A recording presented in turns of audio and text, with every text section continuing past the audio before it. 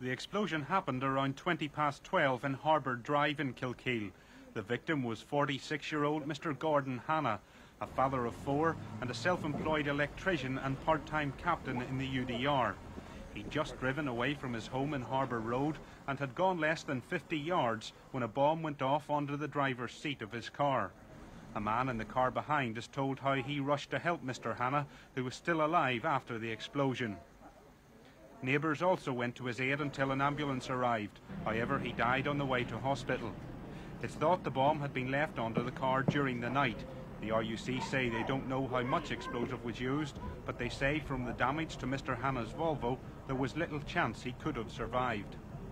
At this stage, it's thought the bomb was detonated by a mercury tilt switch, which would have been activated by the movement of the car. Captain Hanna is the second member of the regiment to be killed in the past 2 weeks, and his death brings the total number of UDR men killed to 151.